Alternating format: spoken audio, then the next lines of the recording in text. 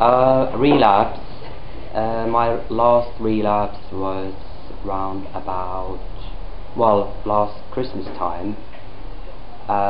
Just before that I didn't drink for 7 weeks. Then I started again, and I didn't stop until late April. Well, that was a little break. Then it carried on till early June this year, and now I've been sober for nearly 5 months.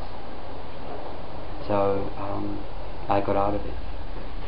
Right, relapse for me means sort of 3 words: fear, complacency, and remembrance.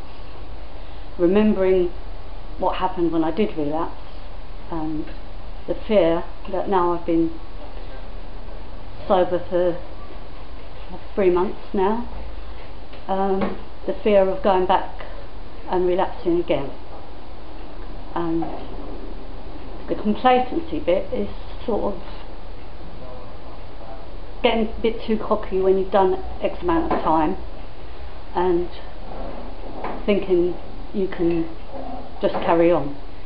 Okay, my last relapse was absolutely horrible. I ended up homeless, in and out of hospital at least 20 times in less than 6 months, walking around completely lost, freezing cold. You know, as a result of doing that, I ended up homeless, and I was sleeping rough. It was absolutely horrible. And in all my years of recovery, I've relapsed about 8 times, and each time it's got harder. But the only thing I need to do now is keep it simple, and not think too much, and take action on a daily basis, and just do the right thing.